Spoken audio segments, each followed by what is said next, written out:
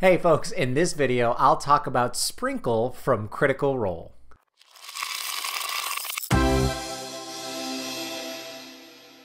So if you don't know who Sprinkle is, I don't really know why you clicked on this video, but welcome to our channel. Sprinkle is the pet of Jester Lavore, played by Laura Bailey in Critical Role. It's an NPC pet. It's not a familiar. It's not an animal companion. It is its own little thing, its own little pet, played by Matt Mercer, as well as sometimes played by some of the other players in pretty hilarious ways throughout the campaign. I love Sprinkle. I think Sprinkle is awesome. It's a great inclusion. It makes for some really fun in-character moments as well as some pretty hilarious meta moments between the cast, the players of Critical Role. And I think that there are some reasons why Sprinkle works so well. Maybe the easiest reason is because this is a group of people who really are friends. They've been playing together for years. They get each other's sense of humor, and they're professional actors who have decent amount of improv training. So that's all you need in order to be able to NPC really well a pet.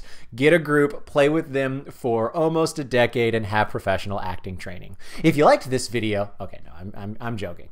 There are some things that I think that makes Sprinkle work really well as a pet. Again, not an animal companion, but as a pet.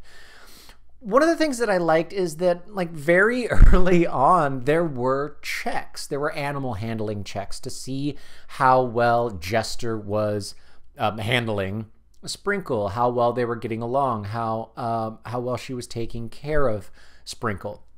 And Matt did a really nice job of having those checks and those roles show up from time to time to help guide the narrative.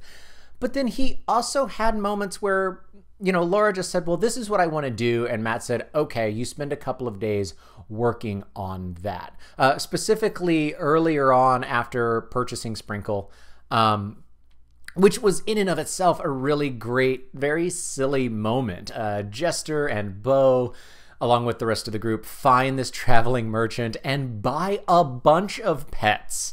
So it is 70 gold. Yeah, 70 gold. It's gonna make a giant alligator so happy. Can we start a pool about which animal dies first? Weasel. Or lost, just lost. Weasel. Weasel. Okay. So This is in my daughter's campaign of 8-year-olds. All the girls are like, "Can I have a pet?"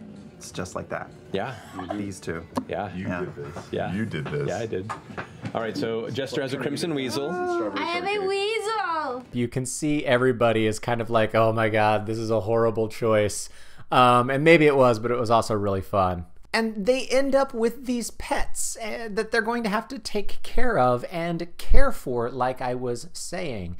And based on the results of those animal handling checks, you kind of get a good feel for how well the pet responds to the owner, how much it likes the owner, how much the pet is going to be learning tricks and things like that. And I think that that's a really good idea to incorporate, as well as simply saying, okay, that's what you want to try to do, spend a couple of days doing it. Notably, Jester was trying to teach Sprinkle how to fetch, like how to go pick up little baubles and things like that. I want Sprinkle to be able to get their button and bring it back to me. Okay, go make an animal handling check for me.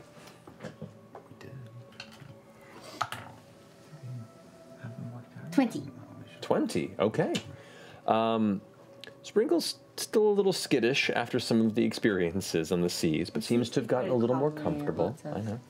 And thankfully there isn't a lot of chaos since you guys left the archipelago.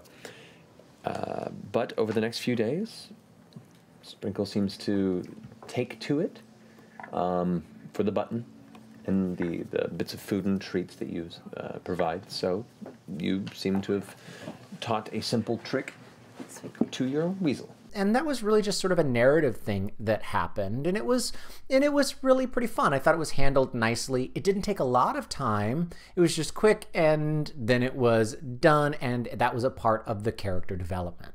There are also a number of times throughout the show whenever Laura Bailey sort of forgets that she has the pet, or Jester forgets. I don't know if it's the character, I don't know if it's the player, probably a little combination of the both.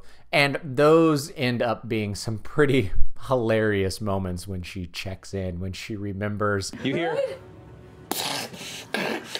And you look down as this waterlogged weasel is now like coughing and sneezing.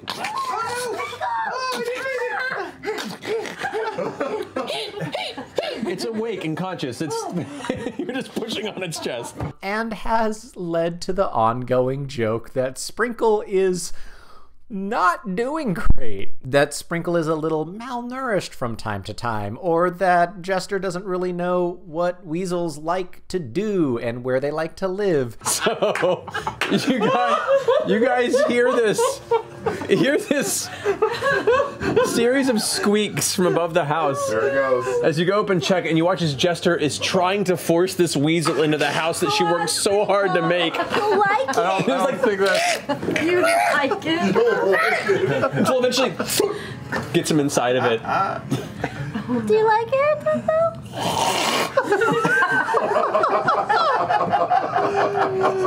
And there's moments where Matt sort of gently reprimands, and even that's probably too strong of a word, but there are repercussions for not knowing that weasels can't just eat candy. And then he describes how Sprinkle isn't looking great, or that Sprinkle is sort of this skittish, hardened, slightly aggro little thing that lives in her scarves and shirt and blouse and whatever, that, you know, doesn't really like other people. It's also led to a number of moments where probably that pet should not have survived. In fact, as of the most recent episode in 107, based off of what I've seen and checking with crit roll stats,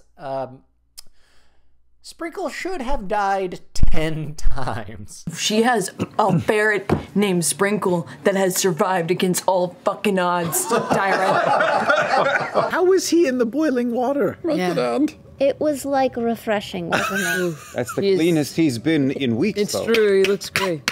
How is Sprinkle? Sprinkle's doing great, but He hasn't moved in 3 days. You see from underneath the shawl that Jester wears, this like small skittering weasel head kind of slowly peers out. Please let it in. And just withdraws back in. so good. Is he a revenant yet? I hope we lose. You don't know. He's gotta be.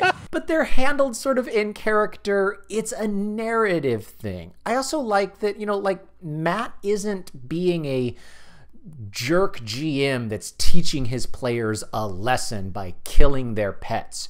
Don't do that. Like that's not cool to be like, oh, I'm going to kill your dog in order to teach you a lesson as a player.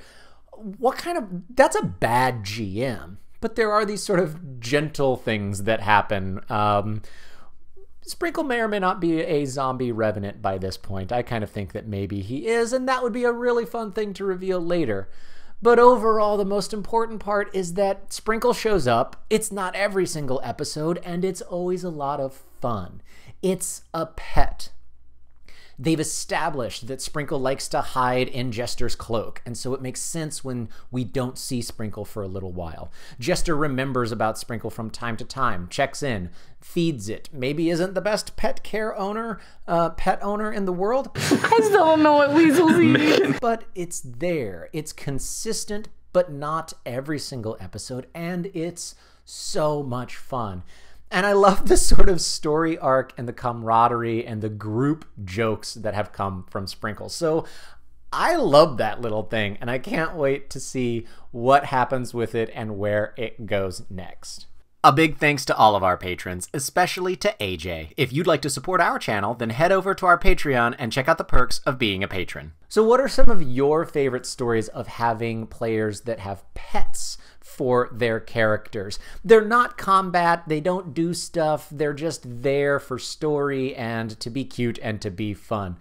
Like what we see with Sprinkle. What are some of your favorite moments that Sprinkle has gone through in the Critical Role show? I'd love to hear about some of those in the comments below.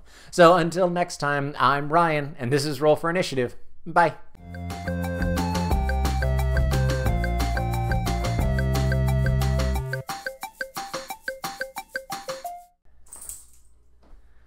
Speaking of pets. Why? I need to go to my room. You're filming. Okay. Come on. Pause for pet.